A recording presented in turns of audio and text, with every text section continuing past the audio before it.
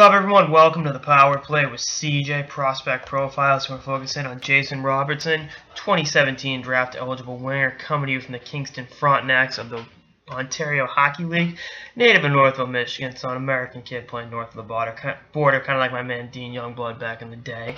6'2" and 200 pounds. This young man is a really big physical specimen. Very good goal scorer, 42 goals in 68 games. It's been knocked for skating ability, but I don't think it's that bad, to be totally honest with you. It wasn't like watching Milan Lucic just for his few years of the Bruins. I was like, Jesus. And obviously Lucic just skating caught up to the point where he could be a very capable National Hockey League player. But I think Robertson has all the tools to be a very effective second line forward in the NHL. I'd like to see him add some more tenacity to his game.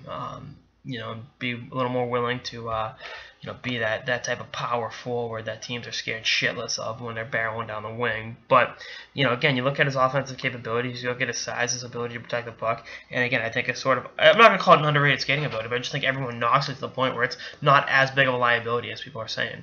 Then again, that's just one man's opinion. I think he will go towards the end of the first round in the 2017 NHL entry draft, and a team will be very lucky to add a talented young guy like this. And once again, I think he's got all the tools to be a very effective NHL forward.